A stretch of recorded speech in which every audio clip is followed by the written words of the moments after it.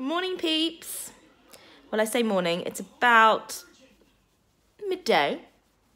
So I'm just, I'm allowed to break my fast, although I didn't eat dinner till about 9:30 last night. I'm supposed to be finished by 8, but my friends were so late to the restaurant. So what can you do? I had a few drinks, but I stayed within my calorie amounts. That was good. Today, I'm really stiff, and we only did not even a warm-up yesterday. So I'm a little worried about how hard these workouts are going to be, because if I'm stiff after a warm-up, imagine how killer I'm going to be after an actual proper workout session. But I've got my first workout session in a couple of days, so I'm not going to work out today. So I think I'm going to, because obviously I've only got 1,200 calories, so I think I'm going to replace one of my meals with this. From Forza. I'll post a picture.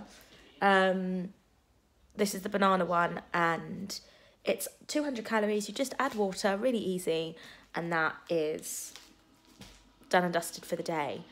So that's our breakfast. Stay tuned for lunch and dinner. It's all very exciting, isn't it?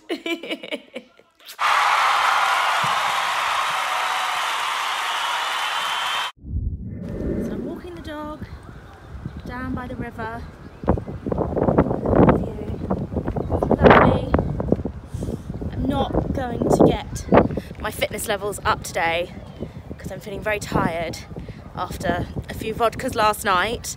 Still within my calorie quota, but still. So a nice dog walk to clear the pipes. Smashing. So it's my version of lunchtime, and I just cooked this yummy little number. Basically, I just fried half an onion, a clove of garlic, and I put some turmeric because it's really good for you, chili powder because I like it spicy, and paprika, and fried that down.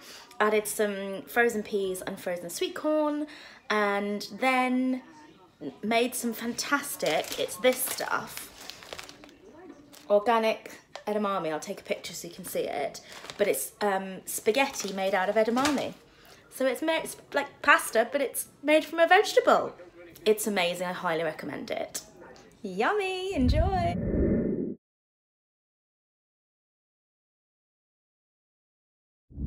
So it's my favourite time of day, the time when I get to eat. It's supper time!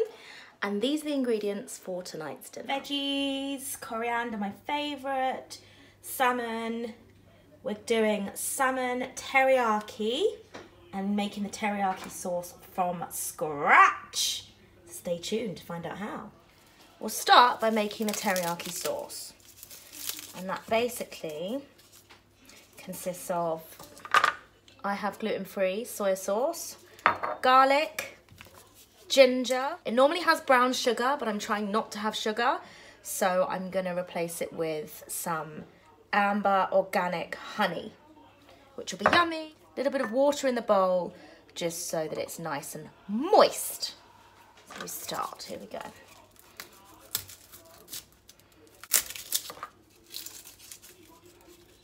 I like my sauce quite potent, so I'm gonna go in with a big clove of garlic. Amazing garlic crusher.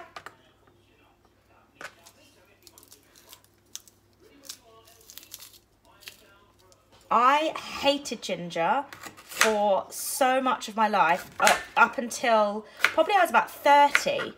And it's so good for you that I just started having it in the morning, like in a juice. And I just gradually grew to like it. And now I love it. It's the strangest thing. It's like you can actually, oh, there she blows. But you make yourself like something.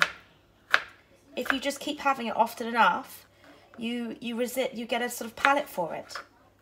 And if you don't believe me, think about the first bit of alcohol you ever had. It was probably pretty gross, but you keep drinking, and then you get used to it, and then you like it, and before you know it, you're craving a glass of wine at 6 o'clock every day.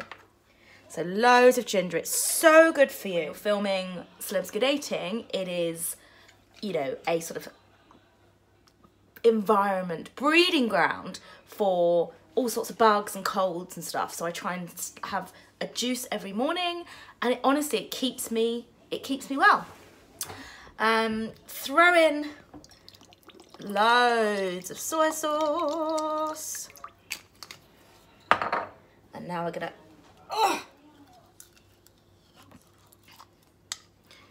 put in a big teaspoon of honey. There we go.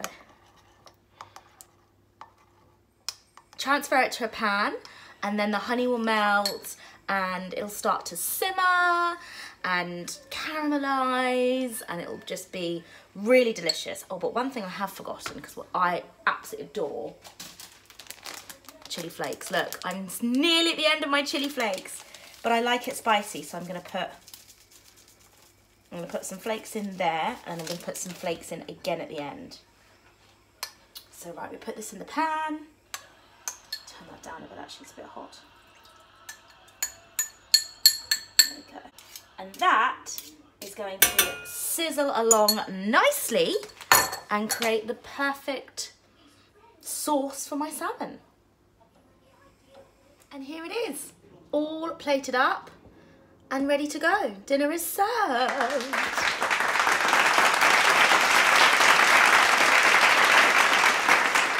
Dinner has been eaten. That was one of the nicest suppers I have had in a very, very long time. So I highly recommend that recipe. It was brilliant. The whole thing came in at 353 calories. That's it. I actually can't believe that. That is insane. It was so yummy. I'm perfectly full. I feel great. Yeah, highly, highly recommend that one.